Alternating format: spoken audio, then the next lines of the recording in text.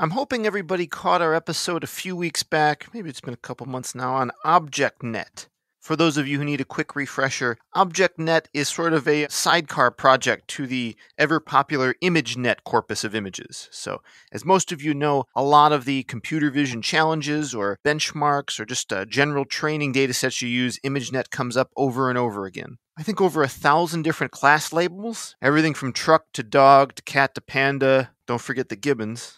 And the titles of these papers, just in the past couple years, started including the phrase, meets or often beats human-level accuracy. Well, that's pretty much as good as it gets. If it's going to do object recognition as well as a person, I don't know that I can hold the algorithm to much high of a standard, so where do we go next?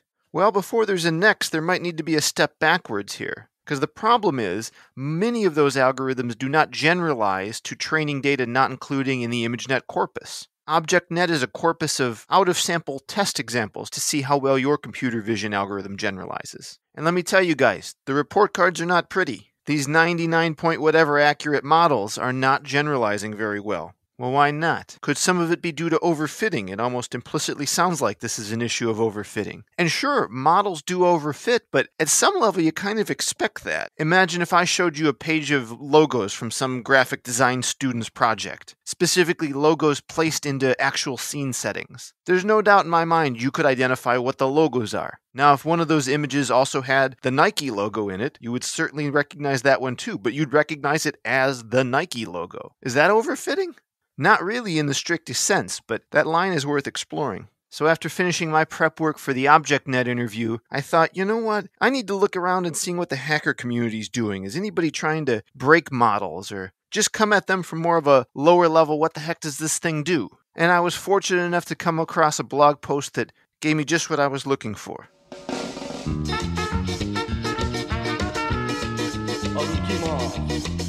This week on the show, I'm joined by Julia Evans, blogger, technologist, programmer, zine publisher, and presenter of some pretty awesome YouTube talks. We've got that and more right after the break.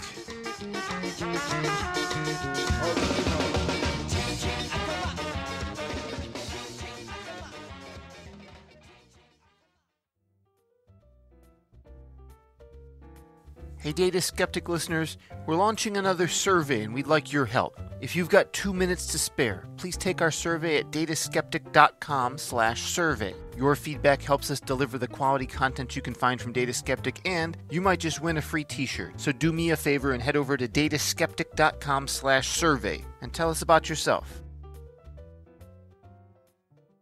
I'm Julia, and I run a little zine publishing company called Wizard Zines. Awesome. Well, tell me a little bit about Wizard Zines before we get into our main topic. So I think 5 years ago, I was working as a developer, and I was really excited about strace, which is a tool that lets you trace system calls. And I was giving a talk about it, and I wrote a zine about it, which is like a little 20-page hand-drawn thing in Sharpie about my love for strace. And I gave it out at this conference. Anyway, long story short, it's a whole thing. But people really loved it, and I started making more. And now I run a business doing that for the last 8 months. And it's turned into this big thing. That's how I spend a lot of my time right now. Very cool. Well, I know a lot of the audience will know what grep is, but not necessarily strace. Can you give us the high level and share the love? Sure. So let's say you have a program, and your program is, for example, opening files on Linux, and you want to know which files it's opening, right? strace is this tool that will tell you every system call the program is running. So a system call is basically the way that your program has to open every file. It'll ask the operating system hey, can you open this file? And there's no other way to open a file on Linux except to use a system call. So if you use strace, you can kind of see exactly what your program is doing. You don't have to have the source code, and you don't have to know even the programming language that it's written in. I think of it as this magical spy tool that you can use to learn about what any program is doing. I love it because of that. Very neat. Yeah. I'll have some links to things about your zines in the show notes, including that one for people who want to check it out. I also have had the pleasure of seeing a number of conference talks you've given on YouTube and heard you on other podcasts and read your blog. And there was one blog post in particular I wanted to invite you on to discuss because it matched so well with the interpretability theme we're covering today. So I guess we'll get into the nitty-gritty of that. To start off with, maybe I could ask, what was your background with neural networks and deep learning before you went on to the adventure we're going to talk about today?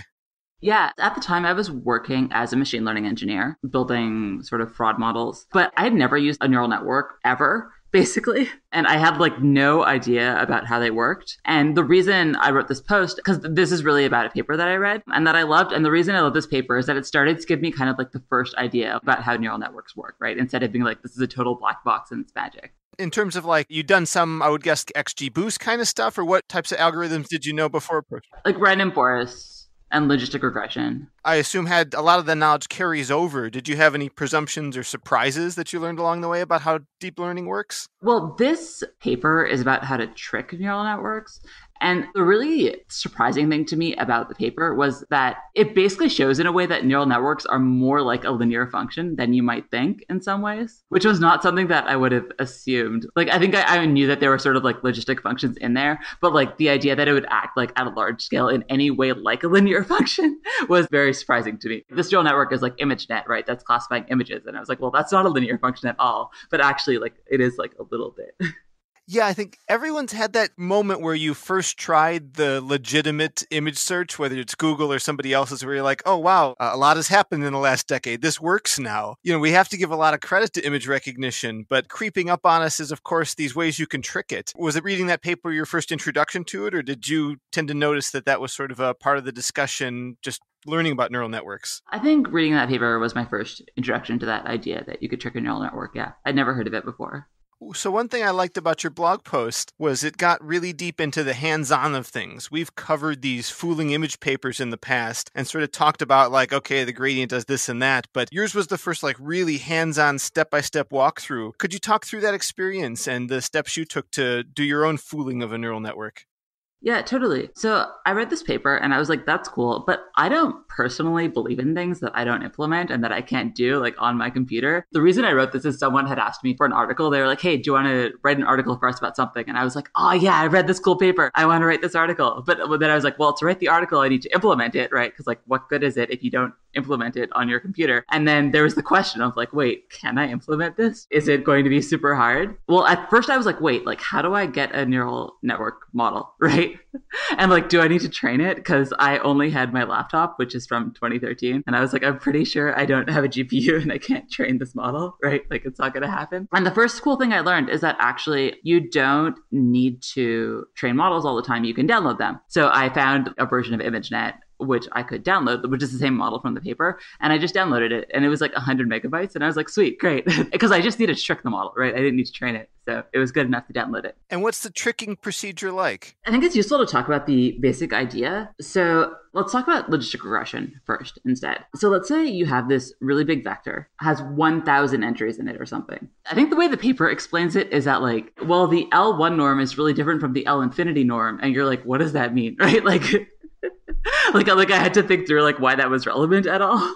But what I was trying to say is, let's say you have some vector, like an image, which is a vector of like RGB values. And let's say you make a really small change to that vector, like you add like a value of like 0.1 to it. So 0.1 is not that big of a number. And if you're just like changing an image, that's not going to result in like a visually obvious change to your image, right? But if you instead take the sum of all those like 0.1 values, and there's like 1,000 things in the vector, then that's going to add up to 100, right? Which is a really big number. You can kind of exploit this by saying, okay, let's say I have some logistic regression model, which is just a vector where I'm taking like the dot product of my image with this other vector. If you add some like small error and you make the signs of those errors match up with your vector that you're taking the dot product of, then you can make it the result of like taking the dot product of the logistic function, the vector and your vector change a lot. Does that make sense? It's hard to say it without like a whiteboard. Yeah, maybe we'll make an analogy, if you'll humor me, to steganography, where you can embed a hidden piece of data in an image in a subtle way people can't see. Is there a parallel there? So I guess you're sort of like superimposing on your image a very light thing, which matches up exactly, which is kind of, I guess, like in phase with whatever the model is. So that when you take the dot product, some like large positive number gets added to the output. And actually, when I did this in practice, like the steganography thing is interesting because when I did this with the paper towel, I don't know if this is meaningful, but when I like made this like vector to trick it with the paper towel, I got a bunch of swirls. Like the pattern it looked like was some swirls. And I was like, oh, maybe that's because paper towels have swirls. But maybe it's not. I don't know. But like it seemed like there was sort of like some meaning, to like the very light vector I was adding and that it actually was related to like the paper towel.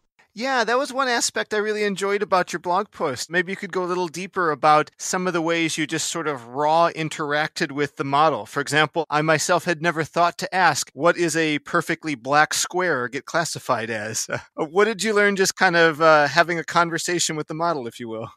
Totally. I always like to do ridiculous things with computers when I'm trying to understand them, I guess, because I feel like you often learn a lot more that way, right? To be like, okay, instead of let's trying to classify something normal, let's classify like a black square. So let me see. I'm just going to look to see what the blog post said.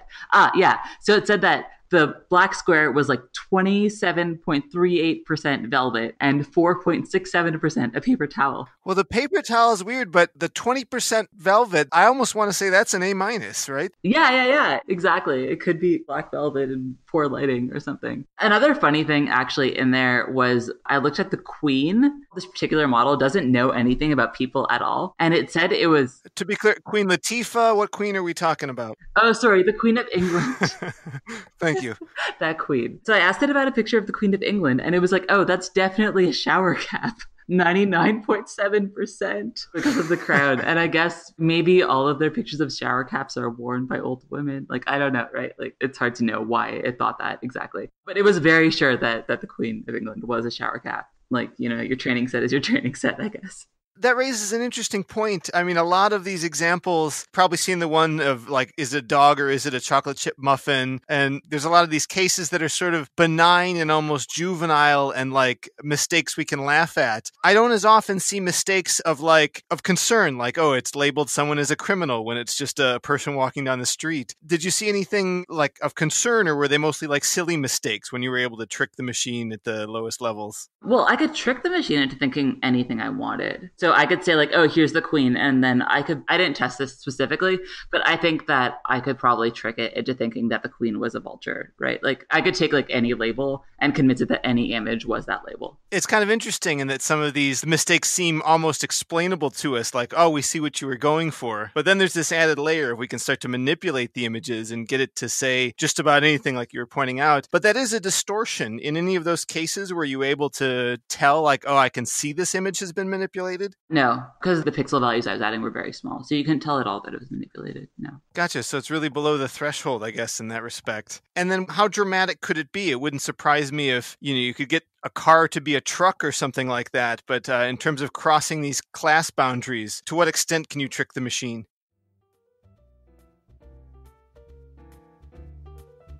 Thanks to this week's sponsor, Terminus DB. Terminus DB is a model-driven graph database. It's open source now and forever, and it's been battle tested in a number of industrial settings. Yet surprisingly, it's open source, and you can try it out for free. Terminus DB can unlock the access of graph databases to your project or application. Store data in its ideal form so that data scientists can make better use of it. The best way to sum it up is to say that Terminus DB is like Git, but for data. Can you imagine having source code that you don't manage with Git? Well, how are you managing your data? If you don't have a quick answer, head over to terminusdb.com and see if it might be the solution for you.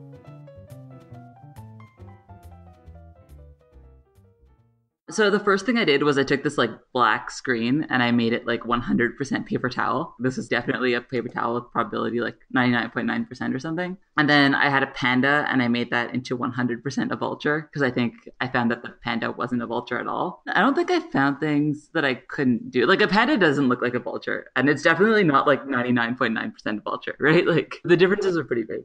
The paper towel one's pretty interesting. What, as you kind of went down the gradient and accented the most paper towelist of the paper towel features, I don't know, what is the extremum example of a paper towel look like? It looks really swirly. If you multiply the pixels, it just looks black. But then if you like amplify the pixels, you see a bunch of swirls that are all kinds of different weird colors. You show a number of those examples where there's this, I don't know if we call it the mask or the composite, but the distortion that gets applied. I find myself at points sort of reading into those and thinking like, oh, it must be the swirl that's kind of the design that the popular brands use, or it must be these features of a panda's face. To what degree do you think that sort of anthropomorphizing is appropriate? Yeah, it's not clear, I think. I would not say 100%. It could definitely just be made up. But something's going on. Maybe we could comment on how diffuse it is. Do the distortions tend to gather in regions? How do they compare amongst each other? I can tell you something different that's interesting, actually, which is so there are two ways you can do this tricking thing. So when you take this neural network and you're trying to trick it, you can either try to move it towards something like, oh, I would like to make this more like a paper towel, or you could be like, I could make this less like a cat. And you can move it away, basically just like whether you put a plus sign or a minus sign on your vector of like 0.1s. So one thing that I tried was I would take dogs and it would be like, oh, this is a corgi or whatever. And then I would be like, okay, let's make it less like a corgi. What if it's not that? And then it would pick like a different type of dog instead. And then I'd be like, okay, but also not that dog. And I would sort of like keep on moving it away from whatever species of dog it had picked. And it would keep on picking different dogs, which seemed to make sense. To what degree do you imagine that might be a bias of the ImageNet data set? That there are a lot of dogs or... I guess so. Like, I mean, that it could make a sort of child's mistake looking at a picture of the queen, but it's like you're struggling to convince it that a dog is not a dog. Right. Yeah. Yeah. My sense was definitely that there were a lot of dogs in that data set because it was somewhat difficult to move it away from the idea that something was a dog. And then I'd love to know more about that process. It makes sense to me intuitively that you distort it. No, it's not a corgi. It's this type of dog. Were you in kind of what I guess an optimization person might call a deep valley? Or were you at some point able to pop out of that and make the dog into some non-dog thing? So I don't remember if I could get the dog to a different thing. I do have this graph of what happened when I moved the panda into being a vulture. At first, I tried to go in just like one step, add one vector that was going to trick it into being a vulture, and that actually didn't work. That was, I think, what the paper said to do. And it worked sometimes, but sometimes it didn't. So what I ended up doing actually was taking sort of like 100 small steps towards being a vulture. So I would take like the gradient of the neural network, take a small step sort of in the direction of vulture, like see where I got, and then take another small step from there. And it turned out that sort of like taking 100 small steps to try to make it a vulture worked a lot better. But on its way to becoming a vulture, it also went through like Madagascar cat and gibbon for some reason. But there's definitely like a rise. It first sort of went towards like Madagascar cat more than vulture, and then the vulture later on took over. I feel like that must mean something about the like space of images. And actually, I think at some point also it went through being an ostrich on the way to vulture. And I asked a machine learning expert about this question, and I was like, oh, it was like a panda, and then it went to being an ostrich to being a vulture. He was like, oh yeah, totally makes sense. There's this panda ostrich situation. I was like, really? Maybe it's because they have a lot of black on them. Like, I don't know. But I was so surprised because I thought this was just like a random thing that just happened. But he was like, no, this is a real thing in the data that happens with neural networks. You know, it's funny you should mention that because that example perked my ears that you went through gibbon. There's the famous paper, maybe you know it as well, one of the earlier fooling images ones, and their example is, here's a panda, apply the filter, get a gibbon. Yeah, there must be something about that gibbon that in the multi-dimensional space, they're in a close manifold or whatever. I don't know how to describe it, but there's something there for sure. Oh man, I'm now looking at pictures of pandas and gibbons on my phone and trying to understand. I guess they both have black around their eyes. Maybe that's it. Yeah, that's an interesting aspect of this. How can we know what it's doing? The systems do seem to, by and large, do a nice job, but also make these mistakes. Do you think that the way in which we trick them gives us any hints about the quality of the models? I find it hard to comment on this kind of stuff because honestly, I still don't know a lot about neural networks. So I don't like to give like big takes about what this means. I think it definitely made me feel like it was not super magical if it was so easy to trick. Well, it made me think it was kind of linear, I guess, is the point. As like a math person, my overall impression was just like, oh, this is more linear than I thought. And I don't know what it means that a neural network is like, quote unquote, like more linear than I thought. But I think it's really interesting. Well, as you point out in the blog post, there are many amazing things that come out of this technology. You can now do image search and get exactly the child you're looking for, whatever the case may be. Great at retrieving cute pictures, for sure. Possibly great at driving cars. I don't know yet. Given your experience and the knowledge of neural networks, the degree to which you have, how do you feel? Where are the lines? What are you comfortable relying on a neural network for? I think with machine learning in general, it's really important to understand that the importance of your training set, what we saw with like the queen and the shower cap, if something isn't in your training set, it's not going to be in your model. I feel like that's the most common thing that sort of like lay people don't understand about machine learning. How common it is to have training sets that in some way don't reflect real world data, and how it means that then the model isn't going to work on that real world data that like isn't represented in the training set, So I read a lot of literature on different ways we can fool these types of systems, and we interview a lot of people who are trying to develop these automated processes. But all the wonderful academic side aside, there's this aspect of this where you went through some non-trivial steps, but you downloaded something, wrote some code, and were able to interact with this thing. And without it having been to NIPS and read every single of the latest papers, you're able to be like, look, the queen is not wearing a shower cap. I was just curious if I could get some of your general thoughts on how, I don't know if it's hacker ethic or just ingenuity that you bring to the table. How might people who don't have PhDs in machine learning attack and learn things about the models? Well, I definitely don't have a PhD in machine learning. I took one machine learning class in my master's. That was it. And I think this whole project took me maybe 3 days, something like that. It definitely took a lot of hours in those 3 days, maybe. It wasn't like a huge project. I mean, the IPython notebook or the Jupyter notebook is amazing. Basically, all I did was I downloaded this model and I used Caffe. I guess that was what I found. But I'm sure it would have worked with TensorFlow too if I could get that to work. Oh yeah, it says it only took 6 hours of cursing, which was pretty good. It's one of my favorite lines in the post, yeah. Yeah, I made a GitHub repo which has all of this, though it probably doesn't work anymore because it was 4 years ago.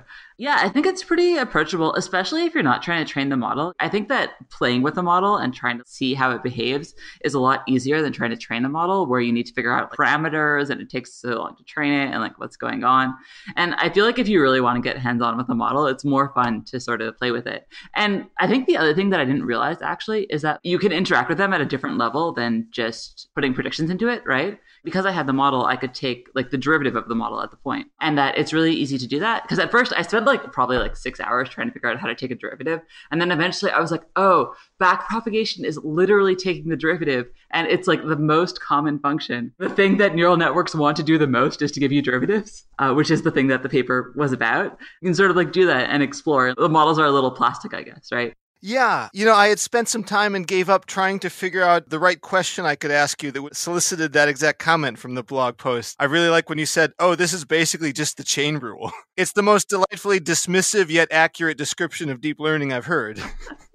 Yeah, right. I think I asked on Twitter, someone who I knew, it was Julia, it's just the chain rule. That's what backprop is. And I was like, oh, okay, well, good. Now I know where I am, right? Now I'm oriented. And highlights the fact that, yes, these are very linear systems that we're able to manipulate them because the derivatives give them away in certain respects. I guess, as we said, you have some ML background. Maybe you don't do a lot of this heavy-duty deep learning every minute of the day, but do you have any general thoughts on what it would take in terms of design to come up with models that don't suffer from these sorts of challenges? Do we need a revolution, or is this just going to be incremental?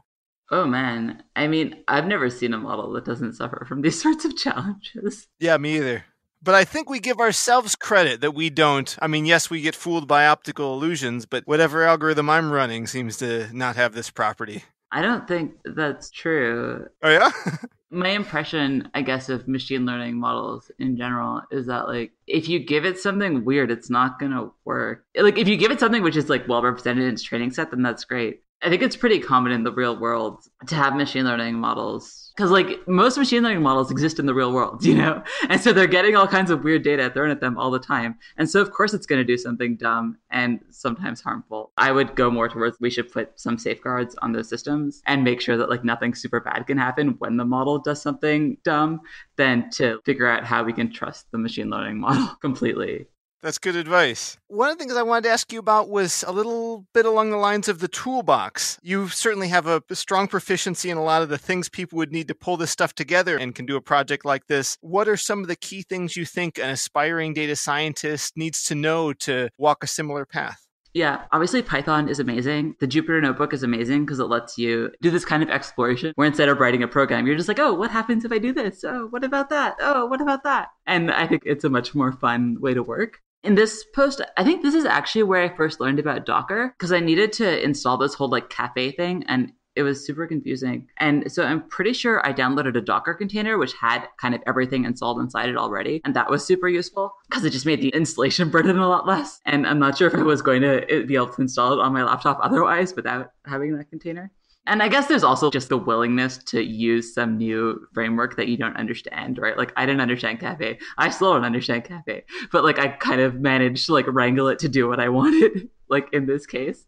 And I was all right, I just need to take one derivative. That's literally the only function I need from this. And so I just learned how to do that and I don't understand anything else about Caffe. I got what I wanted. Absolutely. So to wind up, let's remind everybody the paper that inspired your work in case they want to read that after they've gone through your blog post and get a little deeper. What's the paper that got you started along this path? It's called Explaining and Harnessing Adversarial Examples from 2015, and it's 11 pages. I found it pretty clear. I'd really recommend reading it. And the other thing that I read that helped me with this, also from 2015, is called Breaking Linear Classifiers on ImageNet by Andre Karpathy. It also talks about pandas and gibbons. It explains how to trick it into thinking a panda is a gibbon. Yeah, and we found that those two things independently. So I think there's really something about the pandas and the gibbons. But yeah, that post has a lot of really great pictures. For sure, yeah, I'll have links to all that in the show notes, as well as places people can learn more about your zines. Julia, where else can people follow you online? I'm on Twitter at Bork. I have a blog. That's it. And I believe it's Borg is B0RK? It's B0RK, that's right. Cool. And I'll have that linked in the show notes as well. Thanks for taking the time to come on. Thanks so much for having me.